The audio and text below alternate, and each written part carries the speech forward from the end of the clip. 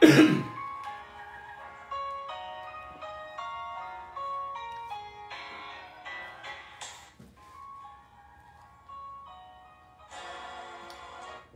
wasn't good.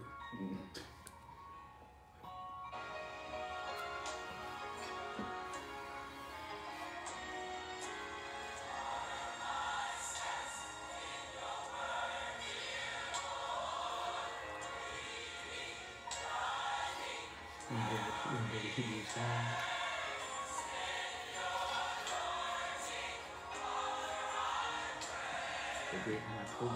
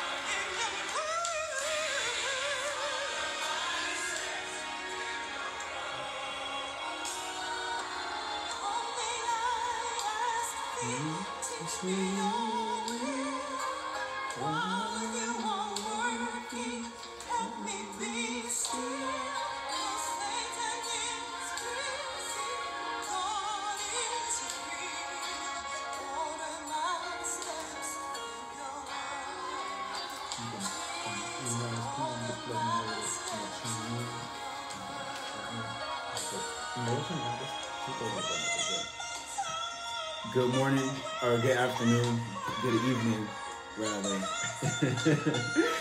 Good evening, everyone. Today is Sunday, and it's time for Sunday service. So as you guys come on in, just go ahead and share the video to your page so others can tune in as well. Tag people in the comment section below and invite a brother or sister to hear the word of the Lord today.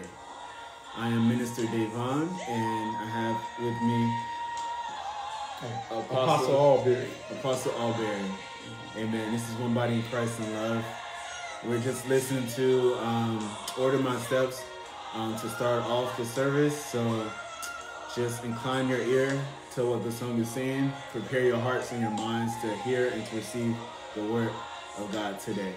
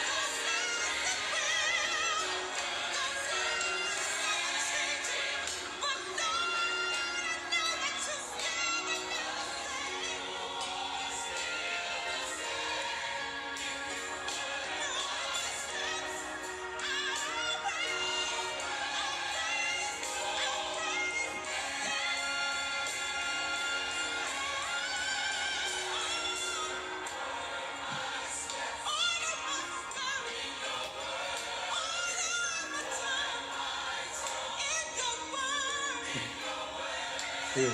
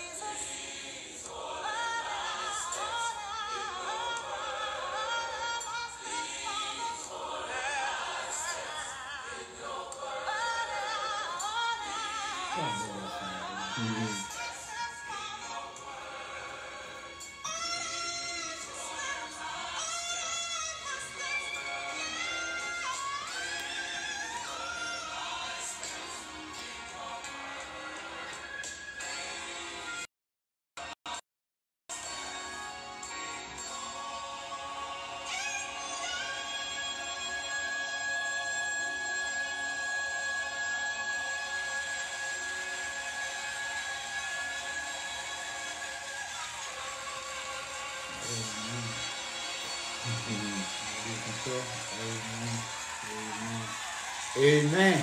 Amen. Amen. Amen. So we just listened to the gospel music Worship of America Women of Worship song. It's called Lord Order My Steps. We do not own the rights to that song, by the way. FYI.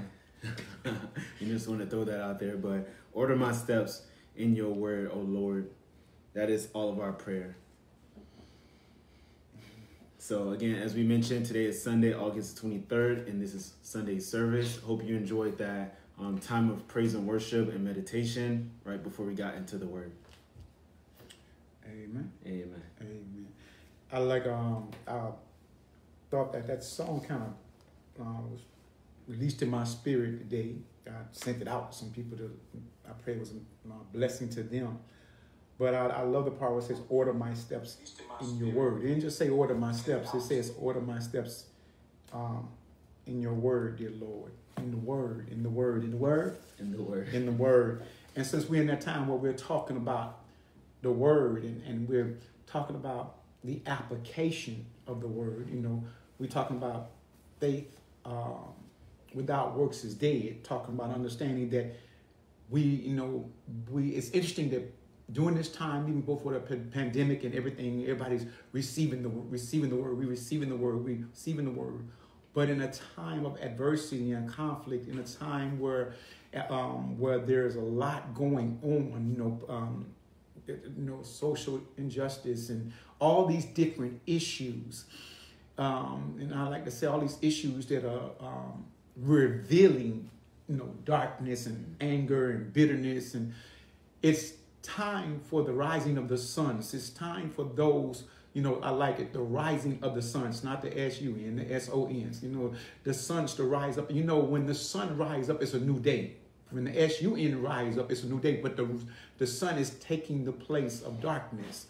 And when the S-O-Ns rise up, it's going to take the place of darkness also. And it's time for but for the sons to now take what's been poured in them. Even Paul, Paul, what was 3 years, right? Paul had 3 years after he encountered Jesus Christ.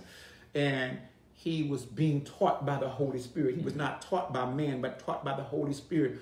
But when Paul was ushered out, it was time for him to now be sent to the Gentile. It was time for him. It was application time to show what was poured in him. And to me, what's amazing is that during this time of all this adversity, and I heard something this was funny. I heard them ask the president, one of the candidates who's running for president, do you think if you win and you come to office, that you're going to be able to change the pandemic. I thought that was funny. I'm just being funny. I thought that was funny that they asked a man, I don't care if Donald Trump win a second term or Biden win a first term. For humanity to be looking to man for the answer, that's funny. And they actually asked this to Biden. They asked him, when you come in, are you going to be like the answer to COVID-19? You know what? And that's funny because what Biden going to do is the same thing that Donald Trump doing. He going to say, wear a mask. He going to say, wear a mask. Stay social distancing. He is not the answer to no virus. He doesn't have no cure to no virus. But it's amazing how people will gravitate to man to change their situation instead of look to the Lord to order their steps.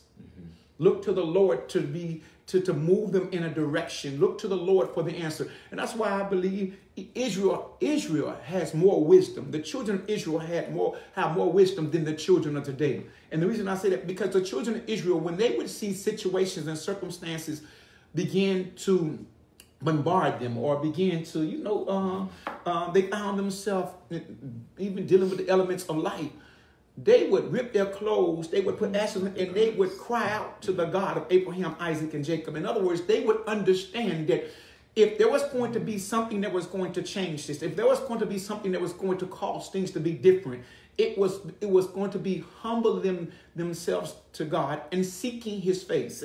And I want to call this seeking God's face, because I was just even talking to one of my spiritual daughters, and going into the 9th month, I like the 9th month, that month of birth, that one body, I'm talking about one body. I hope many of you all will join us.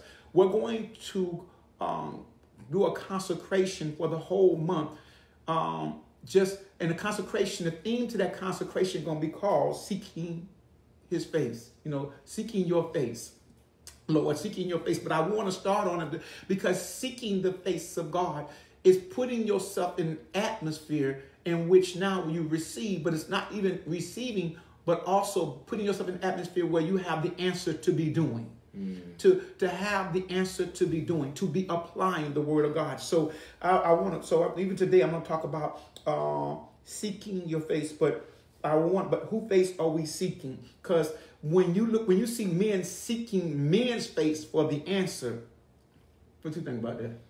When we seek man's face for the answer, man doesn't always have the answer, especially if God hasn't given him the wisdom to come up with the solution. Yes.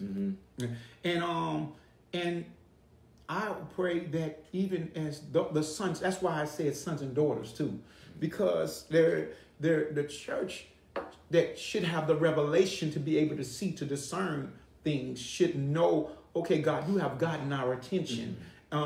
Let us turn toward you. Let us fast. Let us seek your face. Let us begin to seek the answer for what's going on, because that we want people to be prepared for that day when you come.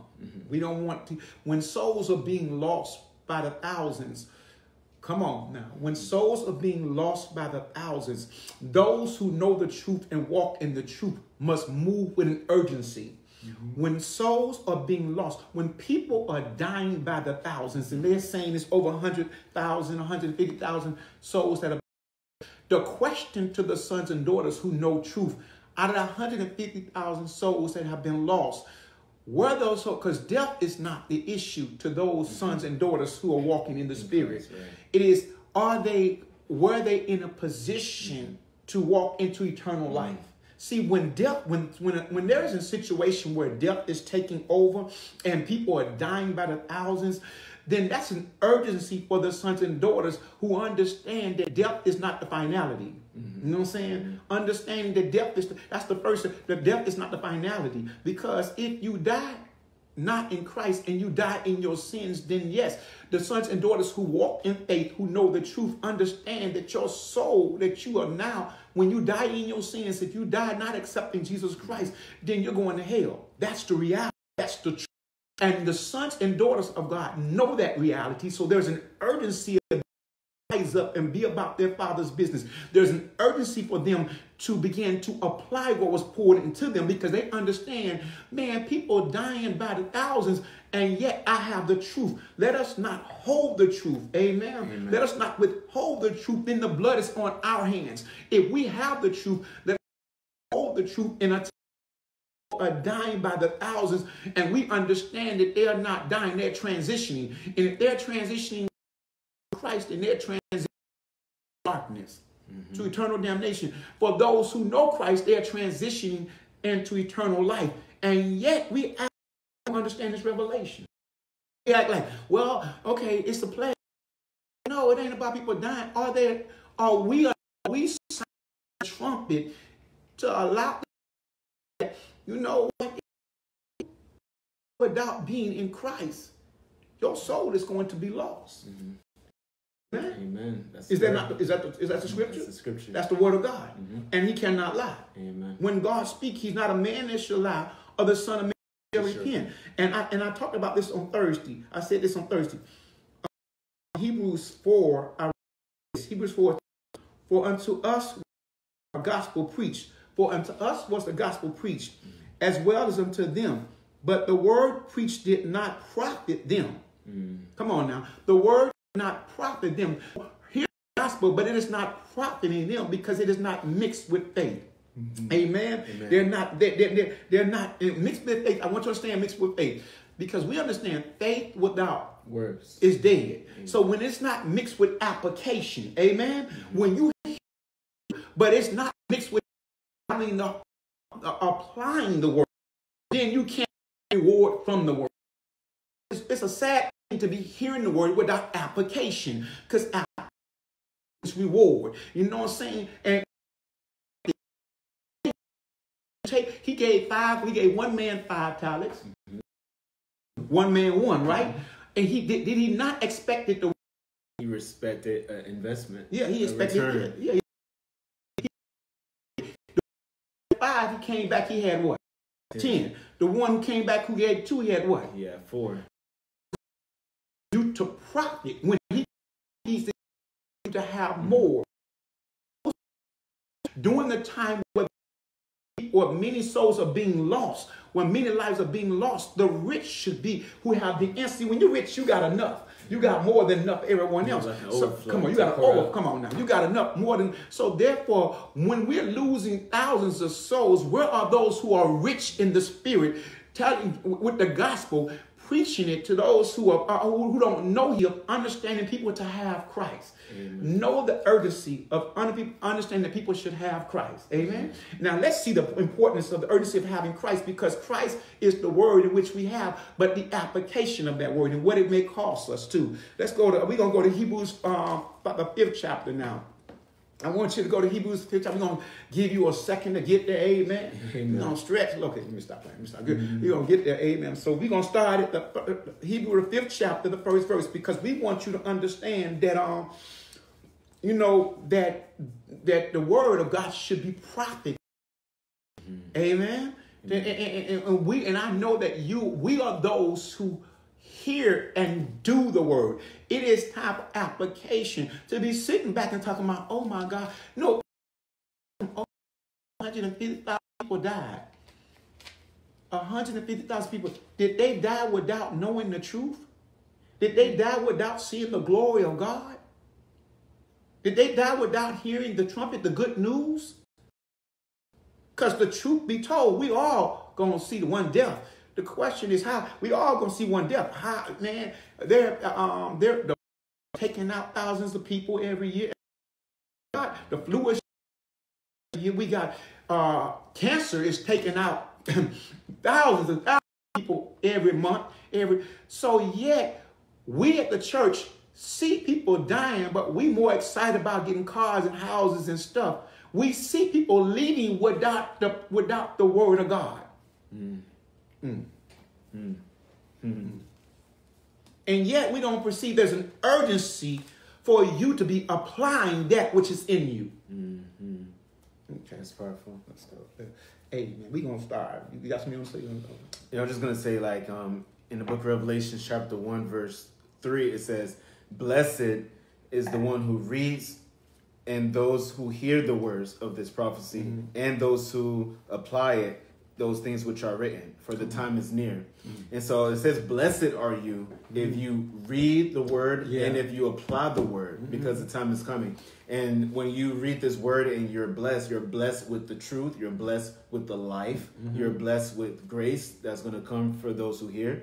You're going to be blessed, and the blessings of God makes one rich. It adds that profit. Come on, yes. It doesn't add sorrow. Come on. So, and it transforms and changes lives that are introduced to you. Amen. And the atmosphere. You become a light set up on a hill, a light in the house set up on a hill that all in the house may see the light. You become the salt because you have, see, every man is going to see one death. But the question, the sons and daughters of God who are rising up, understand that there's an urgency because they don't want you to perish without understanding the good news of Jesus Christ. And we're going to see what that good news is right now. Amen. Amen. Okay. So we're in the book of Hebrews chapter 5, starting from the first verse. For every high priest taken from among men is appointed for men in things pertaining to God. Oh, that's good right there. It said, what he said, it said, every high priest taken among men is ordained for men in the things pertaining to God. So it's taken from men. Taken from men. He's been consecrated or set apart. Come on. And ordained by who? Ordained by God. Ordained by God.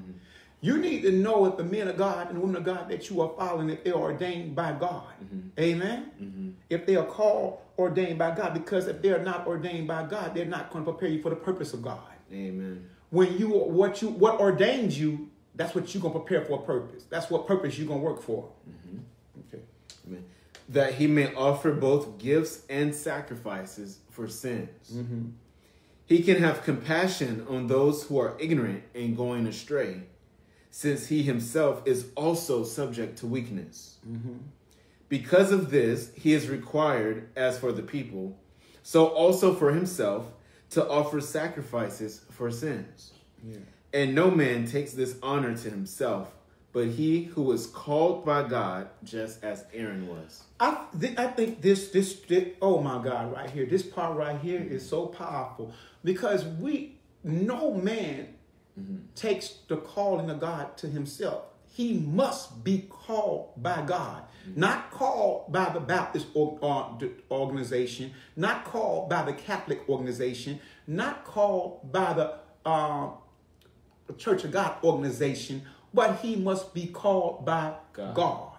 Amen. That means he better have. That means he's gonna have a relationship with God. Because no one can come to the Son unless the Father draw him in the first place. See, it can't be enticing things or what you think. Because sometimes, we looking at. Sometimes people think that without understanding the whole thing, they're looking at some things that look enticing. Because sometimes today it look like sometimes pastors and positions look like these are celebrities.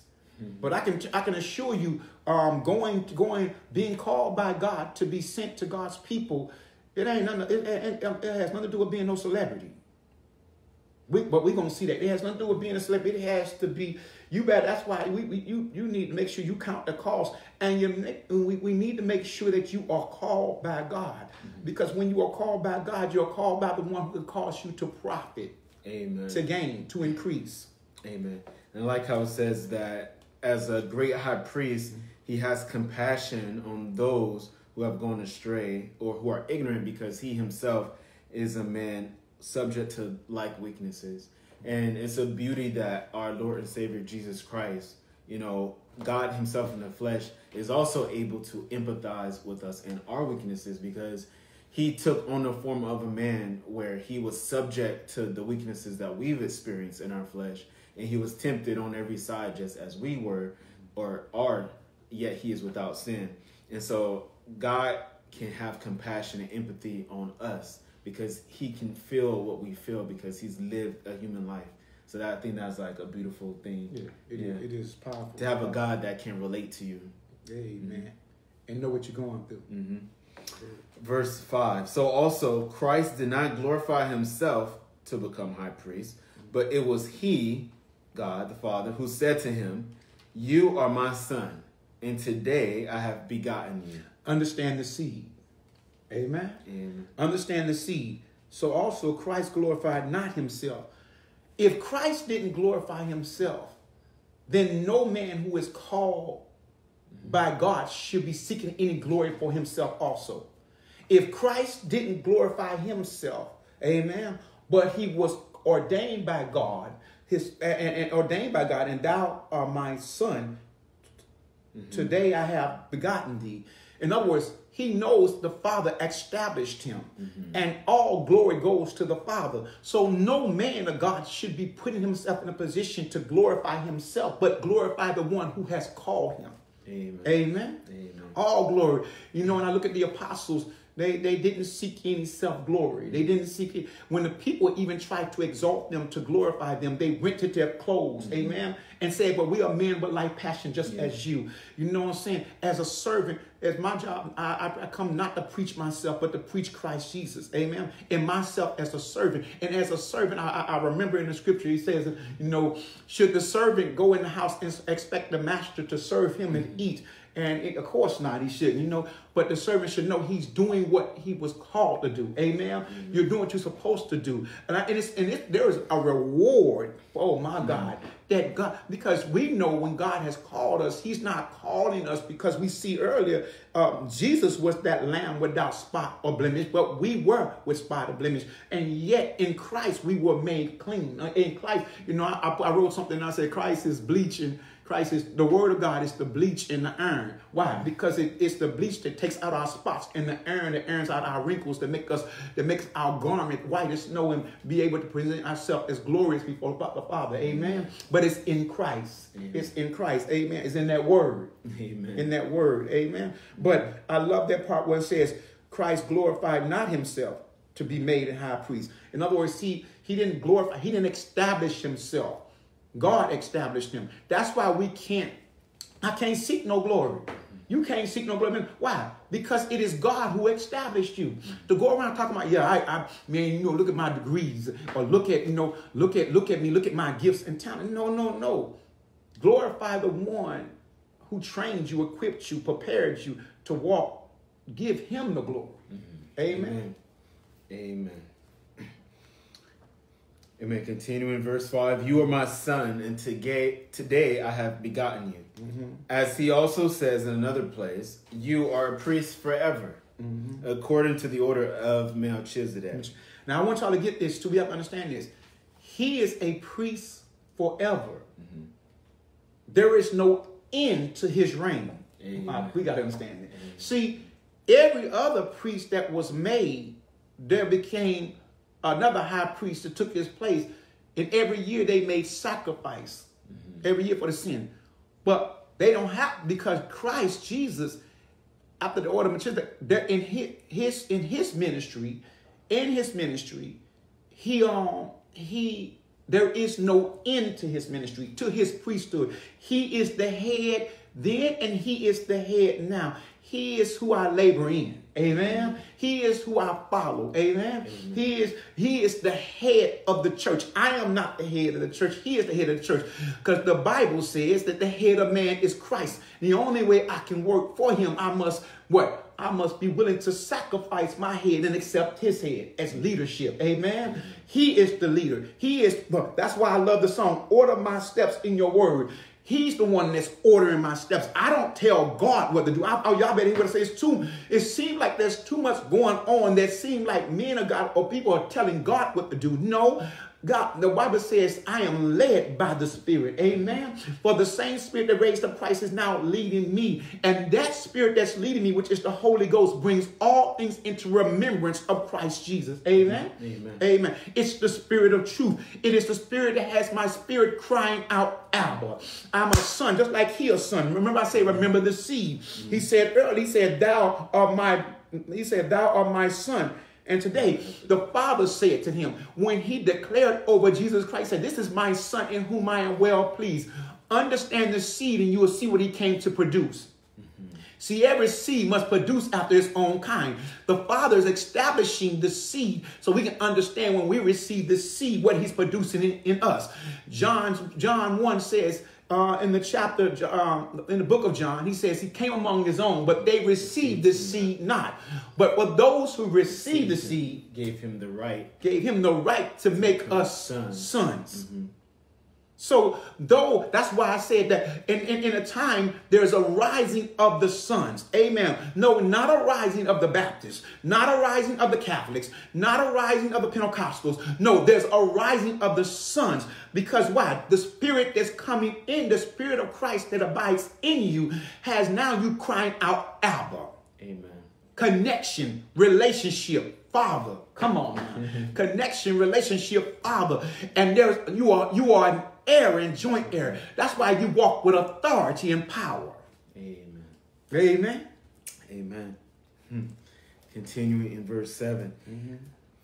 Who in the days of his flesh, when he had offered up prayers and supplications with vehement cries and tears to him who was able to save him from death, and was heard because of his godly fear. Now, y'all got to hear this. We got to hear this. They're talking about the Son. Now, I want y'all to look at this, because when it comes to application, the word is telling us that Jesus offered up strong crying and tears. Amen. While he was in his flesh. There's a battle with the flesh in the spirit. Jesus' spirit was, the Son of God was good with it, but he was in the flesh. See, showing that as Minister Davon said, he was tempted on every side. He knew, he felt, he know what you're going through. So while he was in the flesh, he was able to feel what we feel here. Listen, and he sought the Father, the one who was able to deliver him from death itself, letting you know now what's in the spirit, the Son, God, not my will, but thy will be done. But in his flesh was about to move. He was about to take his flesh to a place of greater love. Amen. See, in greater love, your flesh can't go where greater love will take you. Because the Bible said there's no greater love than one who would lay down his life. See, he was about to begin to lay down the flesh on the cross. And the flesh don't like being laid down.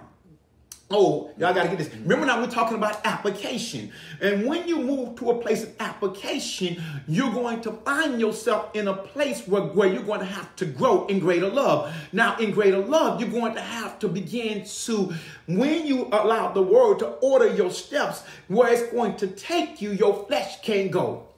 Your flesh has to go on the cross. Deny yourself. Pick up your words. Pick up your cross and follow him. And if you're going to follow him, you're going to be baptized into his death.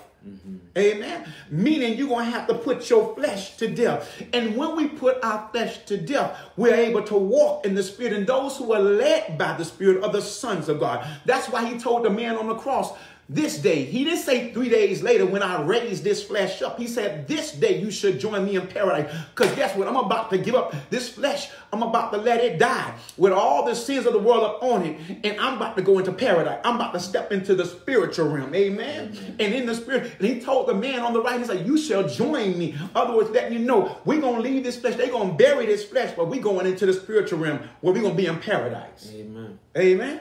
Amen. Amen. Letting you know that there is a spiritual place. There's a promise in my Father. There's a place beyond the flesh. There's a place beyond your blackness. There's a place beyond your whiteness. There's a place beyond what you are dressed in. And it's paradise. Amen. Amen. But he's telling them, he's saying, you know, I want us to see today that there is a struggle, my God. There's a struggle when we are with our flesh and our spirit. Amen. And there is a struggle in a time when we are seeking his face. And the reason we have to also seek his face, because during this struggle, what's going on that's causing you to rise is going to be the very same thing that's going to be persecuting you. Amen. In other words, because of the sin of the people, wickedness is hell is enlarged itself, wickedness is abound. But where sin abound, grace abounds much more. The favor of God. But the favor of God is given to his sons who are being called, his sons and daughters who are called to rise up in a time such as this. Who are called to see, man, light is being lost. So I got to sound the trumpet. I got to let my light shine. I got to be the salt. Why? Because on my watch, I don't want no one being lost without hearing or knowing about the good news. So I have to move to application. It's time out for me just wanting to go to church and sitting and hearing God prophesy what I'm going to get all day long. Oh, God got this, running with itchy ears, who have preachers after their own heart, who will preach, who will prophesy things concerning what they want, what they gonna get, what they gonna get, instead of seeing what's going on. Oh my God, my God. Because the children of God can see what's going on. And when they see what's going on, they see the necessity for them to begin to declare the good news of the God who has the power to save and to deliver and to transform. The God who wants to deliver and save and transform those who are lost. And they have that good news inside them. And it's not based on what they're driving. It's not based on them being married. It's not based on anything of this world. It's based on the gift that was given to them by the Son of God. Amen. Amen. Amen. Amen. So we see Jesus struggling. We see Jesus in the flesh battling with the will of God in the spirit. We see him, and the Bible says he sought God with tears, and he sought God with anguish in his flesh to the one who came. And but he knew, I'm going to tell you, there are times, let me help you out. Let me help you and me out. During this process, there's going to be suffering. And during the time that you are suffering, because you are standing on the word of God, and we might be crying and we might be bad, but God did not remove, oh my God, he did not remove him from that situation, because what he was about to pay the price, oh my God, a price that was going to save life. Amen. Amen. The Apostle Paul said something similar when he said that he had a thorn in his side, and he prayed and asked the Father 3 times to take that thorn away from him. But the Father says that in his weakness, God's strength is perfected. For when Paul is weak, God is made strong. And so we see here that Jesus also is going through a suffering time where he's asking the Father to deliver him from this cross that he has to get on. But as we see in the next verse, we understand why God did not take that thorn or that suffering away from him. It says that with vehement cries and he cried out to the one who was able to save him from death. Mm-hmm. And he was heard. Because when we have a fear and a reverence for God and we're obeying him and keeping his, God listens to us. He hears our prayers. It doesn't go unnoticed. However, it says, though he was, verse 8, yet he learned obedience by the things which he had to suffer. So sometimes God will allow you to go and say, God, deliver me from this situation. Take this thorn away from me. Take me out of this job.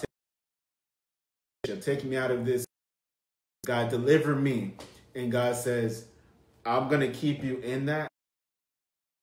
I want you to learn through the things that you have to suffer. If he just takes us out of every temptation, every struggle, every circumstance that we face, how will he teach our hands to fight and our fingers to war? How will he equip us and train us to be soldiers of Christ if we run away or ask him to deliver us from every war that we have to face?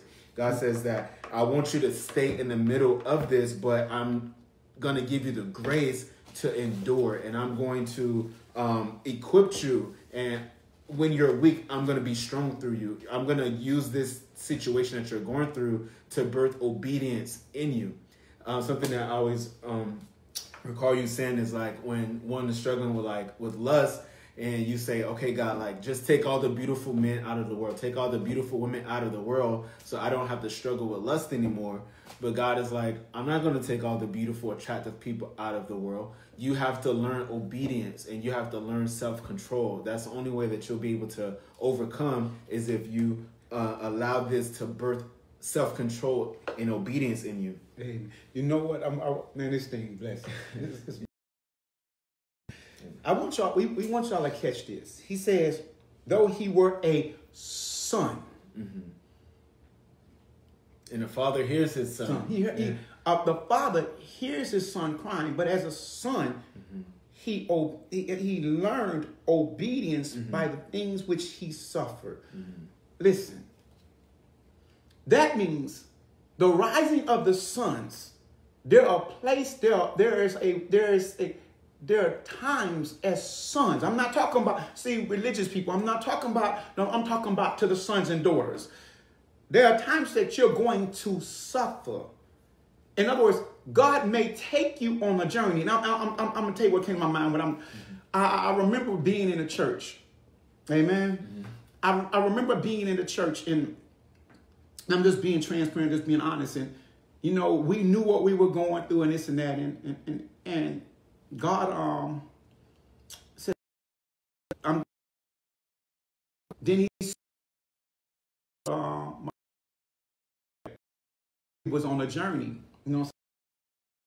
You, it's where you know where you're going to have the authority as made by God. When you have the authority to make decisions on, you know, what you're going to do and what you're not going to do. And, you know, you love that, you know what I'm saying? No, I'm going to shut that down, and I'm going to send you, and I'm going to have you submit under another authority where you not, they say you can do this, you can do this. If they say you can do that, you're going to, and you now have to submit to another authority, even though you're still one who walk in authority.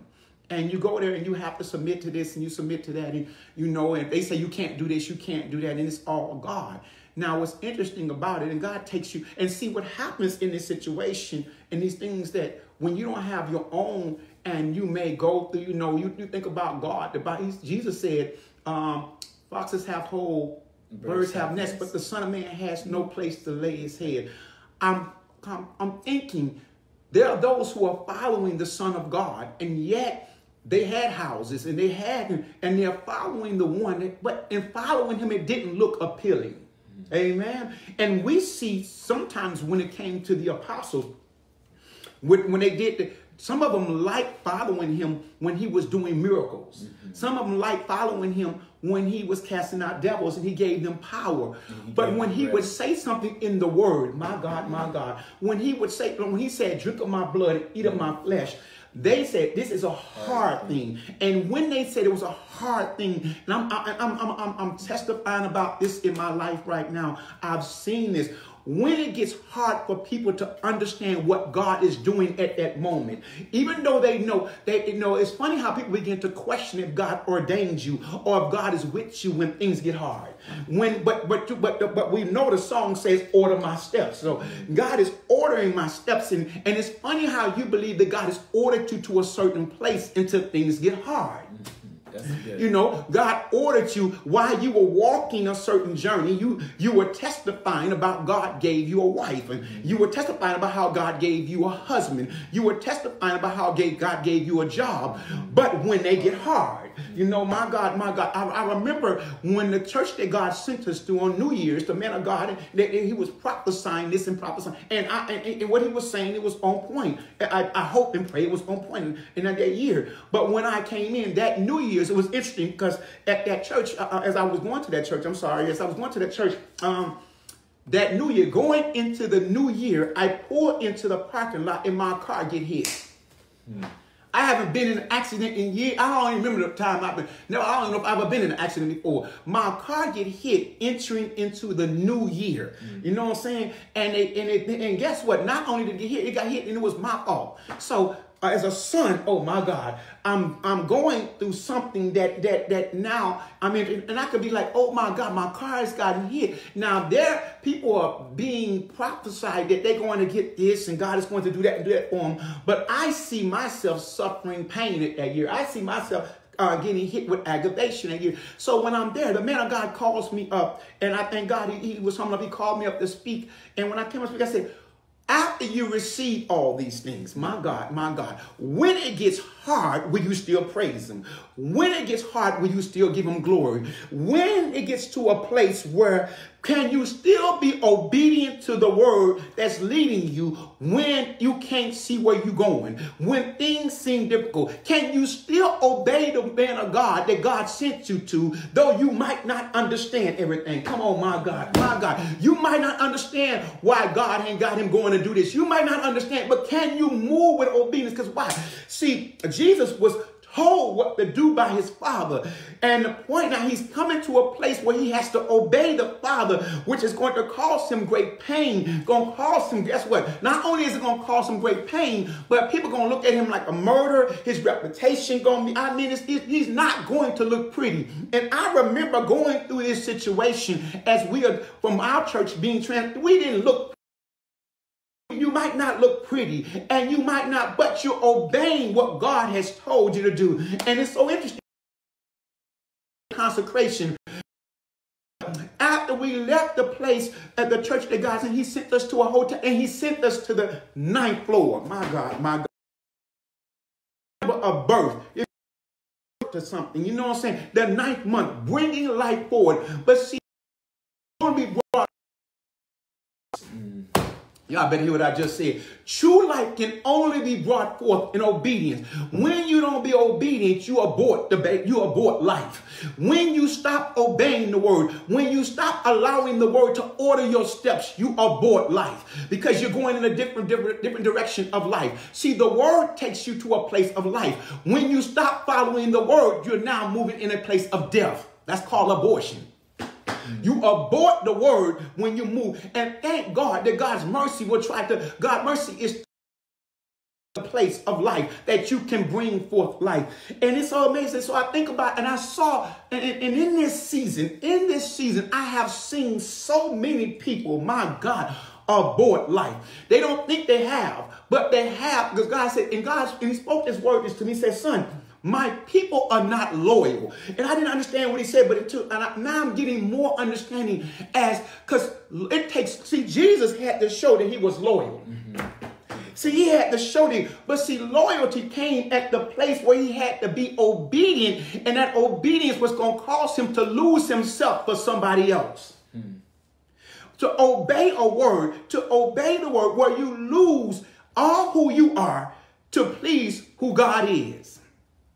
God may cause you to go to a situation where you may have to lose your dreams, and you may have to lose your desires, and you may have to lose what you want. And guess what? God may put you in a situation where you have to exalt what somebody else wants, where you have to do something for someone, where you may have to lift them up. And in lifting them up, you have to lose the things that you think you want. Could you imagine if in our marriages and relationships, if we had that mentality that you lose the things that you want? We wouldn't have people committing adultery if we understood true love. Why? Because when you met her, you would move, deny what you want, so God can be glorified. To be able to sacrifice. And you learn it as obedience. And the Bible says as a son, he had to learn obedience through his suffering. That means you as learning as to be sons and daughters. For those who are rising up, you are going through a season where you have to learn obedience through your suffering. And what does that mean? Can you stay on the word that God gave you? Can you do what God told you to do? Yes, I heard, it's funny, I heard a young man, I was talking to this young lady and she was talking about this guy and she was wondering if he was going to be her man or something, right? And the guy, she said, when her to want to know God, he inspired her to want to know God. And she said, but then, you know what, now, then he leads her to the bed like a that number one, he moves out of the pathway of life. And then the second thing, what he does is he is angry and don't really want to talk to her because why? He wants to be an actor. And as an actor, because of COVID-19, he's not able to do the things he wants to do. So now he's what we see religion. God Sons serve God because they desire to please him. And to please God, you must be obedient to his word. Obedience, even if that word takes you to a place where you feel dry. Even if that word takes you to a place where you feel like you are lacking the things you want. Even when that word takes you to a place where people despise you and reject you. Even if that word takes you to a place where people don't want to talk to you and abandon you. Can you be obedient to the word of God as a son or a daughter if the word is ordering your steps to a place where your mama don't want to talk to you no more, where your daddy don't want to talk to you no more, where people don't want to hang out with you no more, where people reject and despise you? Can you obey God even to the end of the depth of your flesh? He wants to know, can you be loyal? Can you follow? Because you can't lead nobody unless you can follow. And God will connect you with people that you have to follow that lead you in a way to try your heart. You think it's about them, but he's trying your heart. You know, it's funny. People like to say, God sent me here. God sent me to one body, or God sent me over here, Daniel, or God sent me here and sent me there. It's amazing how many people talk about God sent them somewhere, but as soon as suffering comes in, as soon as the word gets hard, and when I say the word gets hard, it means your application. What application? Maybe to forgive. Maybe there's a situation you have to forgive somebody because you don't like the way they spoke to you. Maybe you don't like the way they came at you. And it's an opportunity for you to exercise the word in you. It's an opportunity for you to show the glory of God in you by dying to your... Because some people are like, well, you're not going to talk to me that way. You're not going to try me that way. In other words, so you can't be tried like Jesus was tried. Who are you that you can't be tried like Jesus was tried? If you're going to follow him, then you got to pick up your cross and deny yourself. How you going to exalt yourself? Because even if you feel like you were right, wasn't Jesus right? And yet he opened not his mouth. And he carried out what his Father designed for him to do, regardless that it led him to be humiliated, to be spit on, to be slapped. So we got a church today. You ain't going to slap me. We have a church today, or you're not going to talk about me. Or you ain't going to say nothing for me from the pulpit. You're not going to try me. We got a church. And yet God will send. And I don't know. So if God sent you there, did he not know how he was going to prune your vine?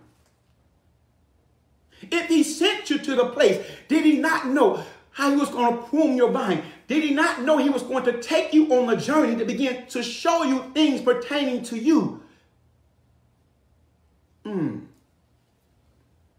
But Jesus is obedient as a son. I'm talking to the sons and daughters now because I need you to understand. See, I don't have, this is a prophetic word. This is the word I want to release to you because I know they release it to this word. I know you're hearing words like you're not going to have to go through anything else after this. And you're not going to have, no. To reign with him is to suffer. But the suffering is not worthy to compare to the glory. What glory? Christ in you. What's Christ in you? Who has made you a son and a daughter. Who has called you to walk with power and authority. Can he try your heart? He said he was a son. He said, as a son, you can't get no closer in the family. But he learned obedience through his suffering. He said, he learned, I'm going to do what God say if you ride with me or not. You know, Jesus, on that night, on that day, he had 3 apostles with him. All right? Peter, James, and John. Peter, James, and John. While he's in the garden, crying and fighting in prayer, he goes and he talks to his boys who've been hanging out with him for 3 years. All he asked them was, can you pray with me? For 1 hour. Sometimes I'm like, man, in this situation that you go through, man, I wish somebody would pray with me. Everybody got an opinion, but who praying with you? Everybody want to assume they know what's going on, but who's fasting for you? Who knows God is with you? But that's not all one. But then he had to understand this. He had to understand that that was his battle. But you know, the only problem with his battle was because they went to sleep, they were unconscious. He said, watch and pray. See, people who are not watching and praying in the things that God is doing, they're unconscious, unaware of what God is doing in this time, in this season. And when you find it, when you find yourself being confronted with what God is taking you through, three things happen. 10 of them, it was 12, right? 10 just leave you hanging. People going to leave you hanging through the time of God developing you and trying your obedience in your heart. People will leave you hanging. One betrayed him. One will usher you into that place where you stand on that word of God. And one denied you, meaning act like they don't even know you. Well, I found that out in ministry, people that you poured into, they have no problem about to act like they don't even know you. But it's not about them. It's about, can you obey and continue to do what God say, though you go through this process? Can you still love them when they don't want to talk to you no more? See, this real. This right application, you got to understand it. You're going to apply the word and you're going to walk in the season and the time that we're in now. You must understand this. You must understand this suffering is going to come. But suffering is not because you don't get you're not suffering because you didn't get the car you wanted. You're not suffering because you're not married. That's not the kind of suffering he's talking about. This kind of suffering when you're standing for righteousness and holiness, when you're standing for the things that birth life, not the things that get added on to you in life. But Jesus is our example. And as a son, you're going to learn obedience through what you suffer. Because the Father did not rescue him. The Father did not rescue him from that situation because that situation was a part of the Father's plan to win souls. The Father is not going to rescue you from a situation that's going to cause the lost to get saved. He's not going to rescue you from that job where they're talking about you behind your back, where they're slandering you, where they haven't promoted you. He's not going to rescue you from, why? Because in your death, in the way you behave and be transformed in that situation, it's going to cause someone to see his glory. He's not going to rescue you from that family that don't believe in you and don't trust in you and act funny about you and just call you. Isn't that just Joseph's son? Why? Because it's in your obedience to the word that produces the fruit that brings the glory to God.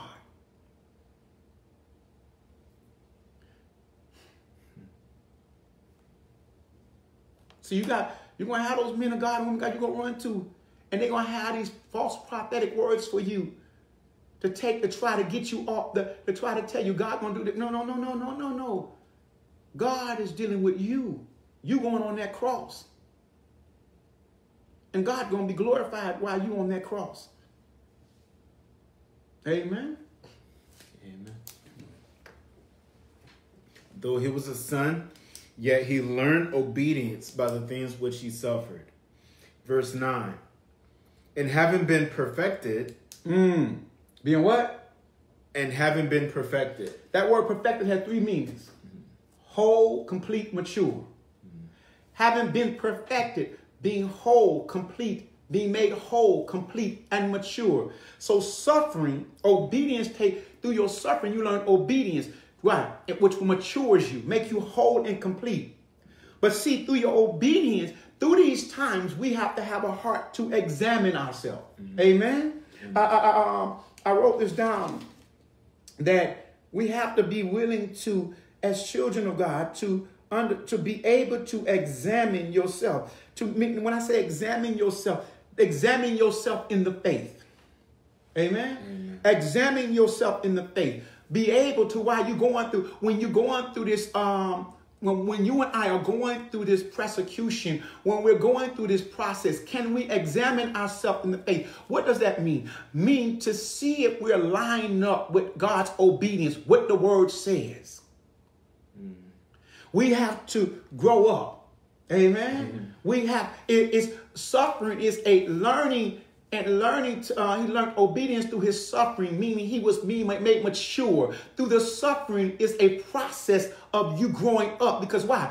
The Bible says this, as a babe desiring the sincere milk of the word of God that he may grow. The word that you have to grow is going to be tried. Think it not strange that trials come to try your faith. You're going to try that word. Why? To see if you'll obey that word in a time of suffering. Can you be obedient in a time of suffering? Can you be loyal in a time of suffering?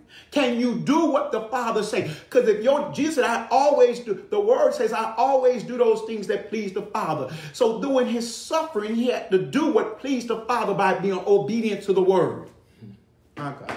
So can we be obedient to the word of God during our time of suffering? Can we do what God, or do we, or we just quit, give up, walk away, stop, allow our flesh and allow our feelings to take us off the direction of your process of growing, being made whole, complete, and being made mature? You know, it made me think about it. In Corinthians 13, it says, when I was a child, hold up, I want to go there for a minute. Corinthians 13. Just want to read it. He says, when I was a child, I speak as a child. I understood as a child. I thought as a child. But when I became a man, I put away childish things. I put away childish things.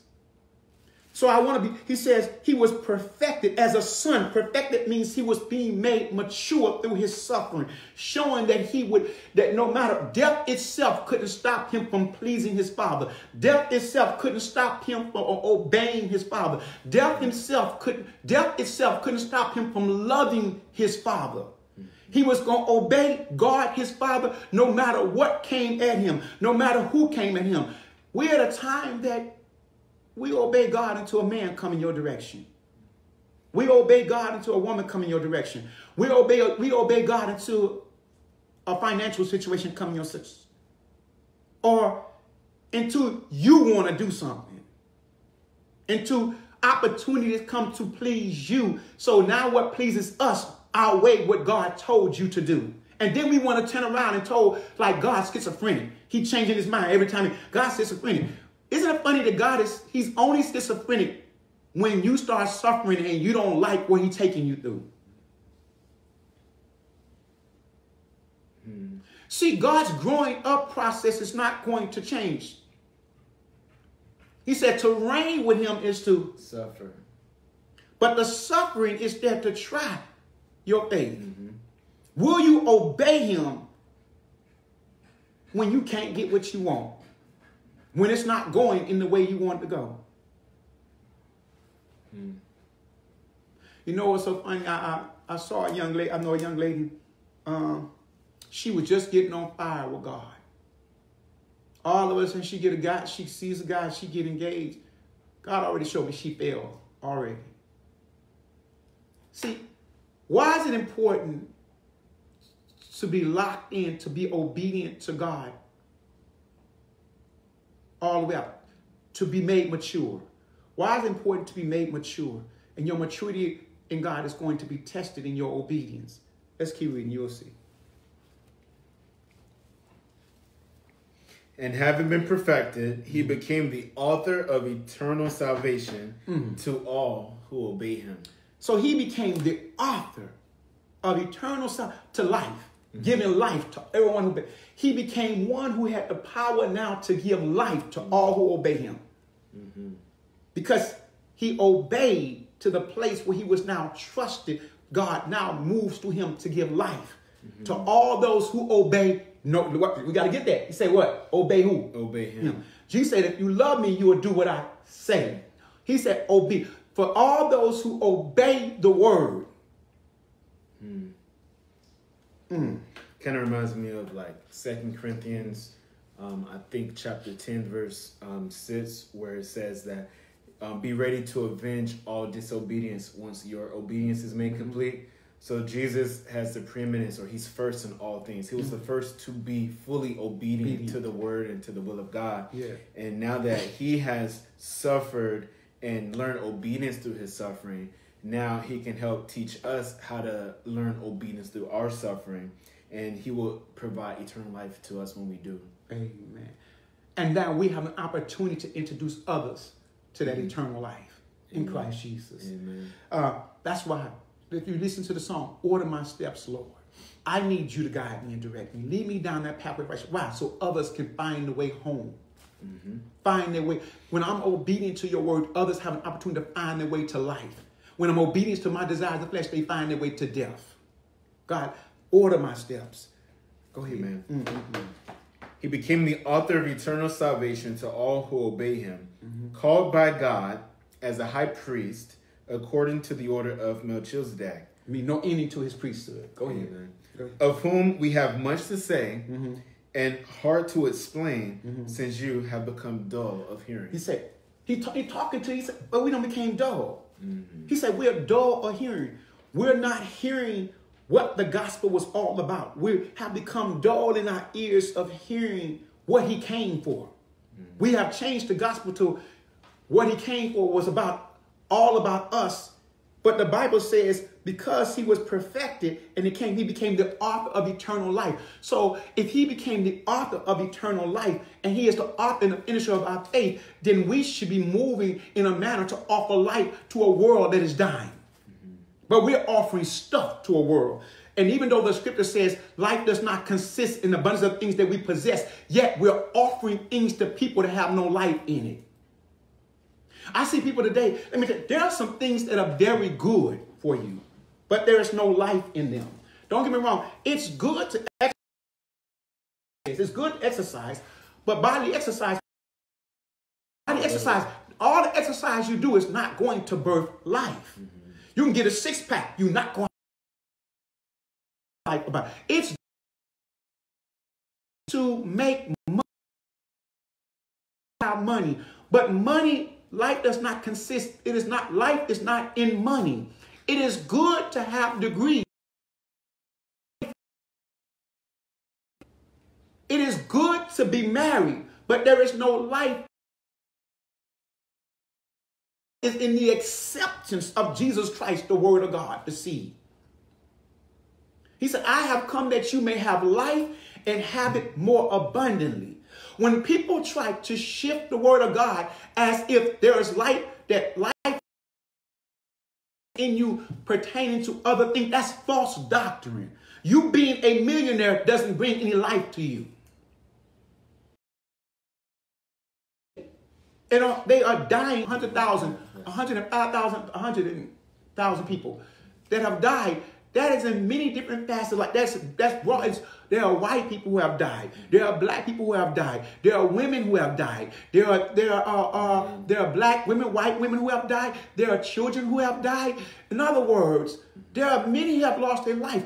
But while we sounding the trumpet in a time where death is increasing itself, those who have the power of life, well, if Christ is the author and the finisher of your faith, the Bible just said he's the author of eternal salvation. So he has birthed in you to know where eternal salvation abides. He has given you the revelation of where eternal salvation abides. So how do we hold this secret inside?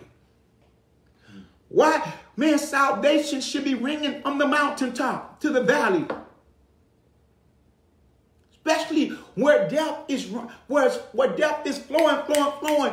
We need to be saying salvation. I know one who holds the key to eternal salvation, to eternal life. But he said they have dull ears. They're not interested in eternal life. We're not interested in eternal life. We're interested into the things that benefit us. We're interested in our 5-step business plan. We're interested in the things that make us look good. And the things we don't like suffering to obtain the things. And we think we're suffering. This is a part that's amazing. And we think that we are suffering to get the things we want. If that ain't funny right there. So we now are suffering. You are suffering to get what you want. And what you want ain't going to bring life to nobody. You suffering to be that great actress. It's good. Don't get me wrong. You saying, I'm going through. I can't be this great actor. You becoming a great actress. I'm not going to bring life to nobody. I'm not saying it's bad. But how are you sitting there talking about you going through because you haven't made it yet as an actress, and yet if you are a child of God, you have the key to life itself.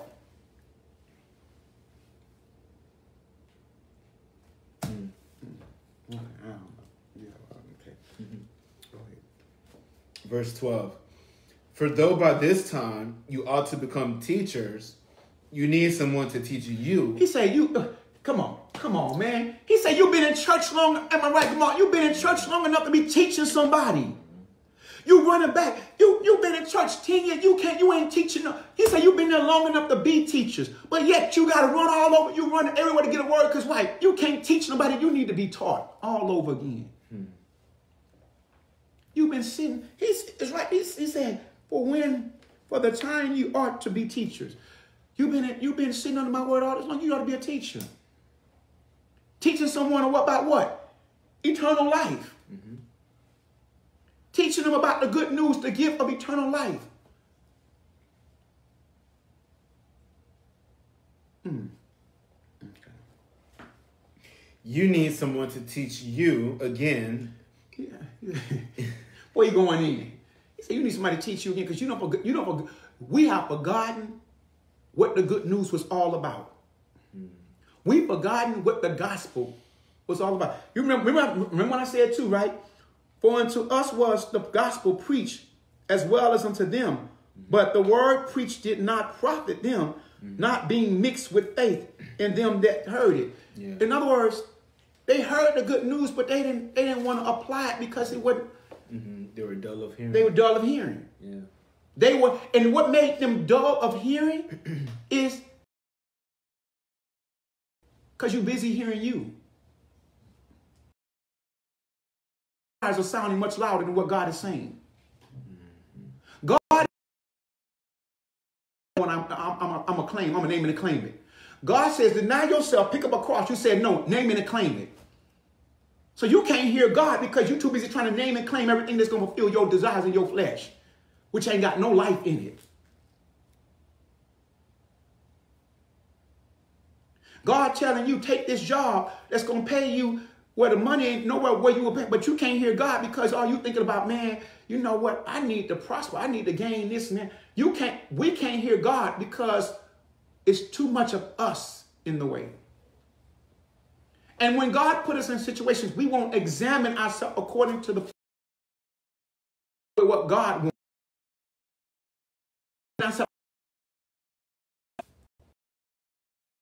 Feelings. Well, that means just because you're not feeling it, that don't mean to stop doing it and watch the reward. Cross, but he obeyed the Father. That's true. You need someone to teach you again the first, and you have come to need milk and not solid food. He said, you know, I got a that has gone back to milk, babies, children. When I was a child, I thought as a child. We boasting on men. Children, I can't give you meat because you so caught up in the messenger that you can't see where the word is taking you. Paul was in prison. He said, though I be bound, the word is not bound. He said, don't get caught up in looking at me, for the word is free and still the word has the power to transform and deliver. But we so caught up in messenger. People, oh my God, this man. What about the word? What about glorifying God? What about a desire to, you know what's funny? God have so many people, he said people are running over there to hear a word, running over here to hear a word because they ain't got no word in them. He said the reason they got to run these false prophets all the way to why? Because if they had word in them,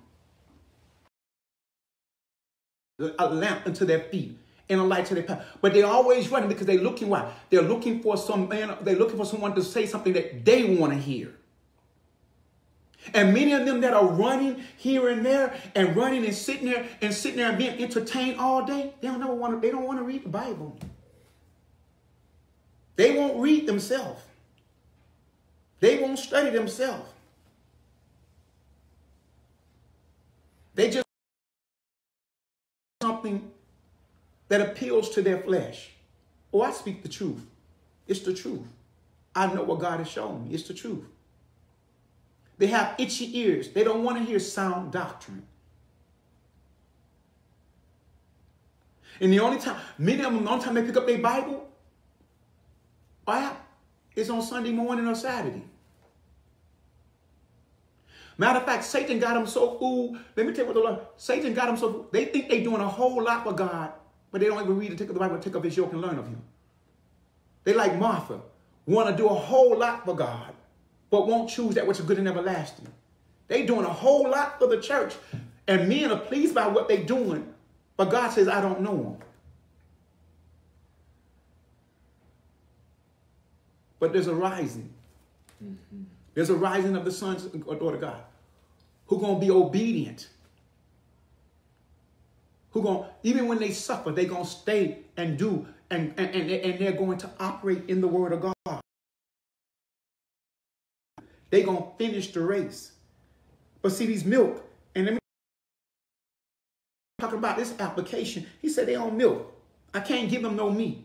But keep reading. You have come. For everyone who partakes only of milk is unskilled in the word of righteousness, for he is a babe. Unskilled in the word of righteousness.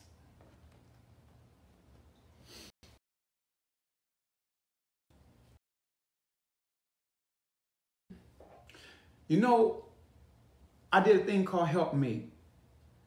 Remember I was talking about Helpmate? Mm-hmm. I did a thing on Helpmate. Mm-hmm. And when I talked about the helpmate, I talked about the woman and how she's a blessing. And there was something God had me say when I did the thing on helpmate.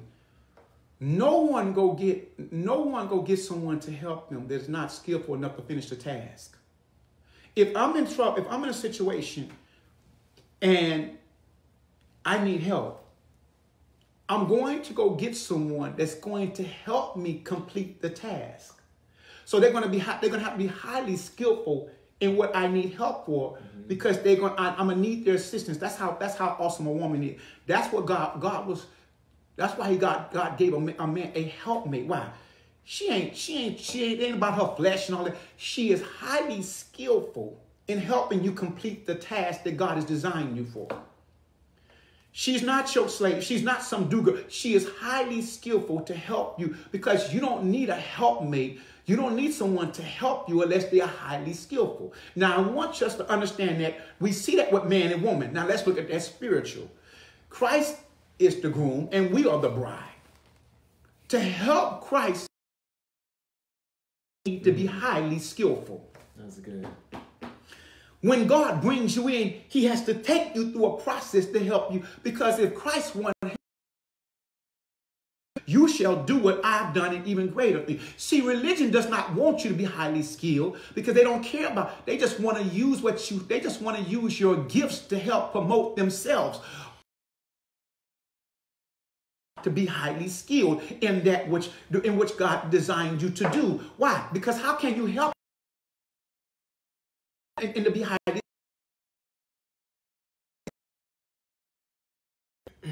Just like a woman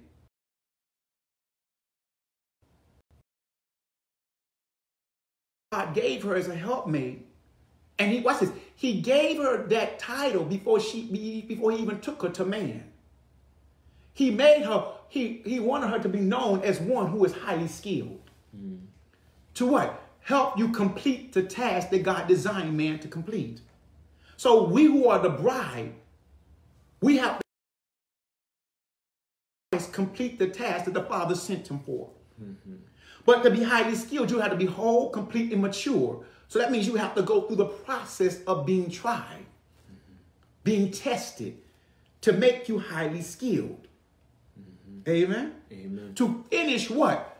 What Christ was doing, not what you want. To finish what Christ came for. To what is that? To give light, to offer light, to be a light, to give, to bring them to eternal life. That's the gift.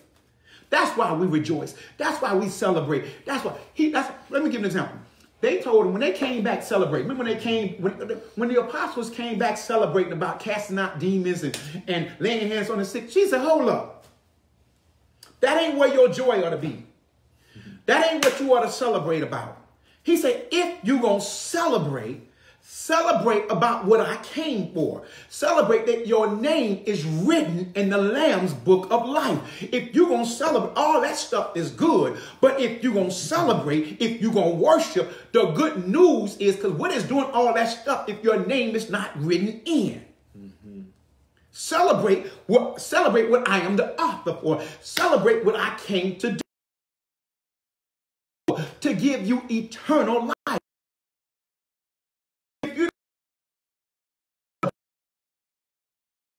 If you don't get the husband or wife, celebrate that your name is written in the Lamb's book of life. If you don't get to travel all around the world, celebrate that your name is written in the Lamb's. Why? That's what he suffered for. That's what he was persecuted for. That's what he died for. What? That your name be written in eternal life. And yet, we don't want to teach that. We want to teach stuff that appeals to their flesh. A form and a fashion of godliness denying the power thereof. We want to teach the stuff that don't bring true transformation.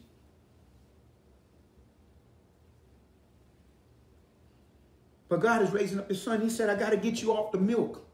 Amen? Amen. Because see, milk, you can't discern what's righteous. That's why even Christian, you got certain people who call themselves Christians. Well, I don't know if abortion is right or not right. You can't discern what's righteousness. Well, I don't know if same-sex marriages should be. You can't discern what's righteous. But I don't know if lying, you can't discern what is righteous. Why? You're dull of hearing. Because the word is righteous. Because the Bible says he took on our sins that we may take up on his righteousness. We watch movies and can't discern if that's righteous.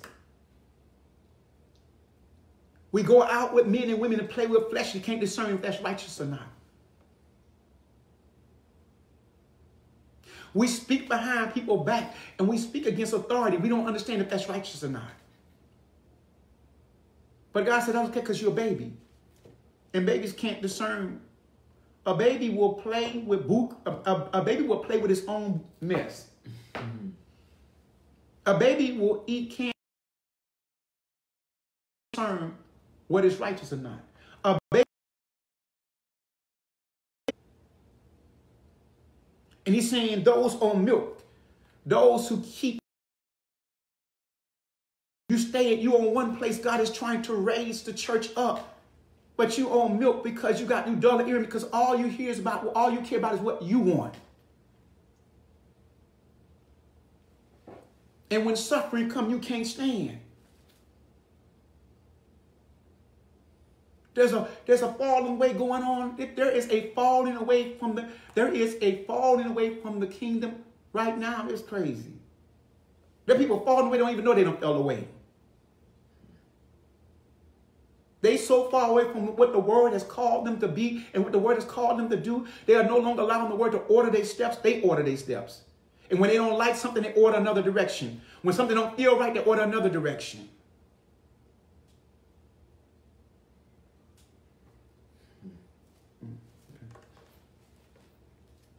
For everyone who partakes only of milk is unskilled in the word of righteousness, for he is a babe.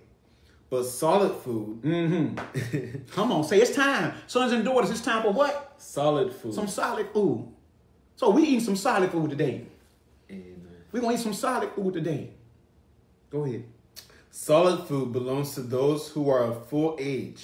They have matured. Those who are matured in Christ. Not those who run around talking about, Apollos is who I follow. No, Paul is who I follow. No, who will go around claiming men who they follow instead of saying who has saved them and who delivered them, God himself. I'm not saying don't give honor to the men and women of God, but understand that they are merely servants. Christ is on the throne. Oh my God. Christ is on the throne. I'm not the head. Christ is on the throne. And he is very much alive. Amen. And he is the head of this church. Okay. Amen. Solid food belongs to those who are of full age. That is, those who are by reason of use have their senses exercised. Do what? They have their senses exercised. Exercise. Come on, they got some training. They got some exercise. They done been through the obedience. They done been through the suffering. They've been perfect. They've been trained by God. They're profiting in the word. Their senses are being exercised to be able to what? To discern both good and evil. They can discern the difference between good and evil. Right and wrong. Right and wrong.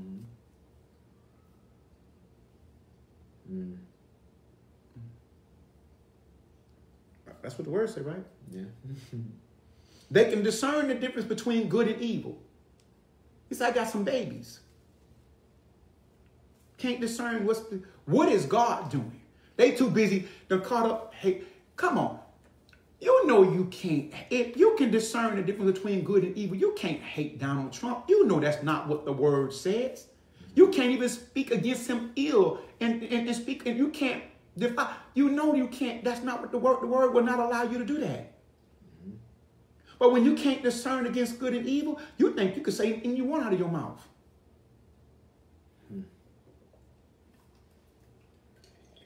But the angels themselves didn't sit there and trash Satan. They didn't call Satan names. They didn't belittle Satan. The angels themselves did not hurdle accusations against Satan. They just simply said, Satan, the Lord Jesus Christ rebuke you. They didn't sit there and call him names and belittle and trash. No. Even with Nebuchadnezzar, the Hebrew boys call him O King Nebuchadnezzar, honoring the title that he operated in, although he was not a righteous man of God. But then you have some Americans who say, Trump is not my president.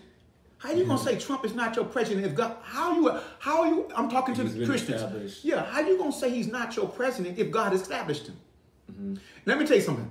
Trump ain't did what King Nebuchadnezzar did. King Nebuchadnezzar threw you in a fire. And yet God said he established him. And yet the men and women of God honored him as one who God established. You better know the purpose of what God is doing. If you understand the purpose, you'll be in alignment with the word. Even David honored Saul as king.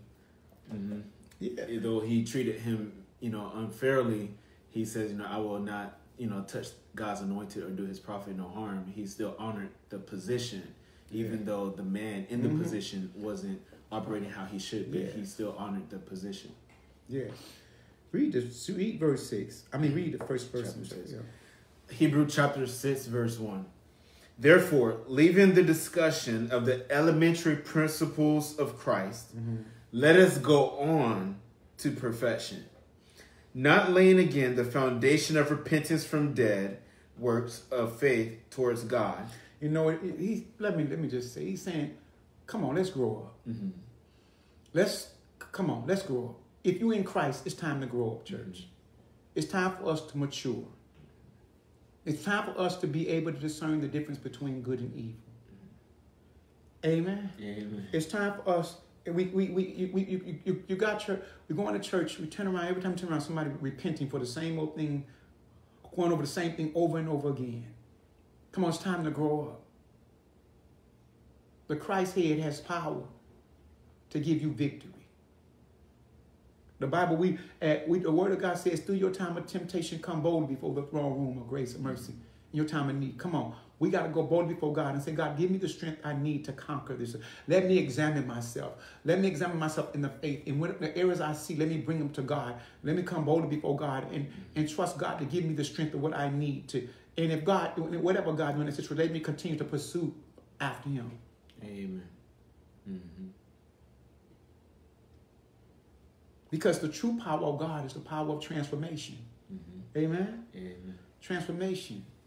Transformation means you don't remain the same. If the vine don't bear, if the branch don't bear no fruit, he casts the branch off. God expects us to profit. The word is supposed to profit in us. Amen. The word should profit to the hearer.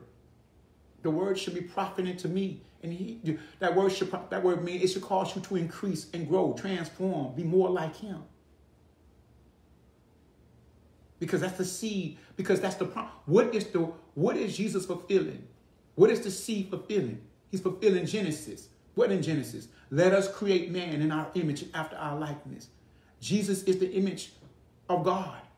And when we accept him, he's fulfilling the scriptures in Genesis. Therefore, bringing glory to God in us. Amen. Amen. My God. My God. I wrote this down. Obeying the word. Do we learn to obey by the things we suffer in putting our flesh to death? Can we put our flesh to death? You know, people, we don't made up stuff like this. We don't put stuff, falsify stuff like this in the church. Well, I'm only human. Mm-hmm. What? You might be only human, but the power that worketh in you, we have gotten to the place where we're going to say, well, I'm not going to say what I wouldn't do. Well, why wouldn't you? If your power is in your confession. Amen? If our power is in our confession, we're overcome by the blood of the Lamb and the words of our testimony. If it's in your testimony, then you might want to start talking about, I ain't sleeping with no. You can say, I'm not sleeping with no one until I get married. It's in your confession. But see, when you say, well, I'm not going to say it because you never know. What you mean you never know? Fight the good fight of faith. Say the word of God. Speak those things are not as though they are. Man, in this mind, I had to say to my mind, in this mind, you're going to think thoughts of holiness. You're going to think pure thoughts. You're going to think I'm going to meditate upon thy word day and night. Yeah, because the enemy constantly throwing darts at your mind. You got to capture those thoughts and bring them into the obedience of Christ Jesus. And as the man of God said earlier, be ready to revenge the disobedience with the fulfillment of obedience. Amen. Amen. We can do all things through Christ who strengthens you. So don't say you can't turn the other cheek. You can do all things through Christ. Yes, you can hold your peace. When they reject you. We say stuff like this. Wait a minute, hold up. Wait a minute. Now, if you talk about my mama, you can do. So you begin to tell the enemy doorways where he can capture you. Mm-hmm. We begin to say things that sound good, but you don't know those things that you're saying are doorways because your God is able to deliver you from every situation. That's what Paul said. He delivered me out of, you know what Paul said? Mm-hmm. But for him to deliver Paul had to yield to God's plan. Do you know Paul could have escaped? Paul could have escaped from the destiny God had for him. Matter of fact, they didn't even want Paul to go to Rome. But Paul said, he said what Jesus said. I got to be obedient. Paul could have not have went to Rome. They was crying like, Paul, don't go to Rome. Paul said, I got to go be obedient. Be killed if you go. Paul said, what do you say? You're going to be killed if you go. Paul said, I got to be obedient. Yeah. Tie up my hands. Let me go. Yeah. But today we read the words of eternal salvation in the word of God because he went.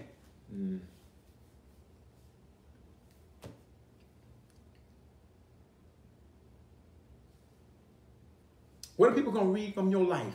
Will they read from your life your wish list, or will they read from your life the word of God and how you obeyed him? Will they read how you glorified God in your obedience, even through your suffering? And I know people going to try to take, man, God, I've been through all that. God ain't with you. God ain't with him because of this. God ain't with him because of that. God ain't with him because, people try to say, God ain't with you because you ain't got, because your church this. God ain't with you because you got a building. God ain't with you because you don't have a building. God ain't with you. Don't let people tell you if God with you or not. Stay true to what God has called you to do. These false prophets. God ain't with you if you don't. If you have a building, God. If you have a building, God. So God with you because you got a brick building. You know how many false brick buildings ain't preaching the gospel of God? Or God. Or if you don't have a building, God with you. No, neither one. God is with you. Keep doing what God has told you to do. And sometimes the road that God is taking you on might not look like the road that he took somebody else on. That's okay. You just obey God. And keep preaching the good news of the coming of Jesus Christ. Church, sons and daughters, it's time to get off the milk. We got to get off the milk. He said, I'm going to make you meat for the master's use. We got to stop going back and being taught again because we won't go teach. We won't mature. Amen? Amen. Amen. I'm going to pray.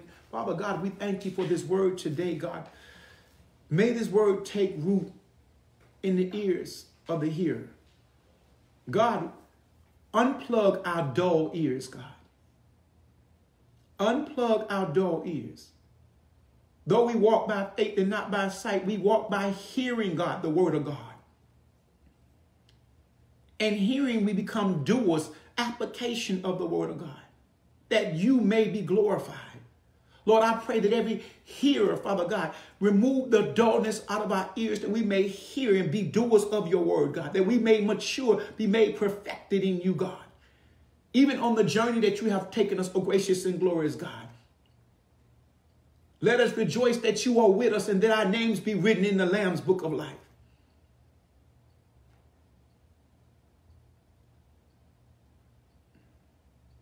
Lord, we thank you and we give you honor.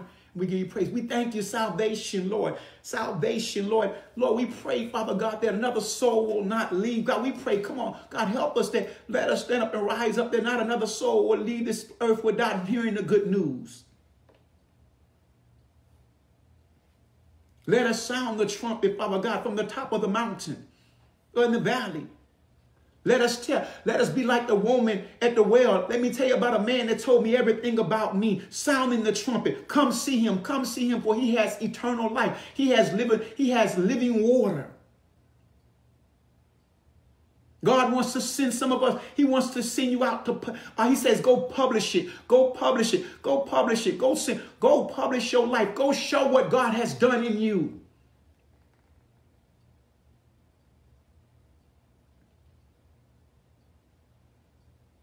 Lord, everything that is unlike you, we rebuke it right now, Lord. Prepare us to be consecrated, God. Prepare us, oh gracious and glorious God, that our mind be upon you, God. Remove everything that would hinder us from flowing and doing those things that you have called us to do. Every spirit of lust, every spirit of perversion, every thought that does not line up with your word, God, cast it down. Give us the courage and the strength to cast it down and bring it into the obedience of your word, God.